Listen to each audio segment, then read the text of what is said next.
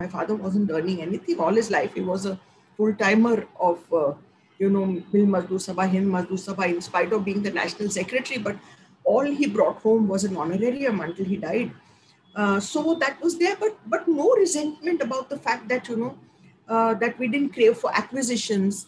So I think that that is also a very non-violent way of looking at things. If you like something, you don't have to possess it.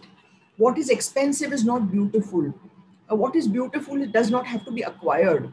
Don't feel jealous about somebody. So look at the big picture of inequality, but don't feel upset if somebody gets something in their personal lives. And I think that that was such a good way, allowed us to interact with a whole different bunch of people without feeling any deprivation, and feeling very happy and feeling proud about the choices that my parents made.